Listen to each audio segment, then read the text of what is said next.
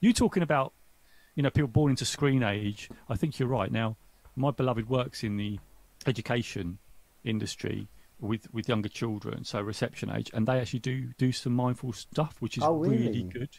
Yeah, which is a really awesome. And I was saying to my beloved, that's amazing. That is what people need to get from that age and actually practice it, because literally they're like almost like born into the matrix, aren't they? Like they're Yes. born into they could be born with a phone in their hand essentially, because you see so many young children with phones in their hands, and I can't imagine they won't know anything else. Literally, they'll just be knowing this whole thing. My consciousness is in the phone, and Elon Musk talks about, he talks about cyborgs and stuff like that. But we are actually, he's right. We're already cyborgs, because the phone, we are actually connected to our phones, so we're already doing it. It's not, we are.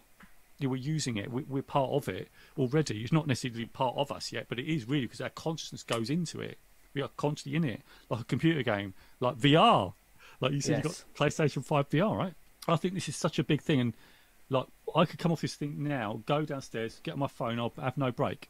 I could then go down, watch some TV. There's no break, nothing. There's no nothing. So, when we go on holiday, are we going to take some time for ourselves to just, be with our people that we love, and take the time just to say, let's just part the phones and just like be with each other and just do nothing and just be silent, talk, whatever, but just you connecting.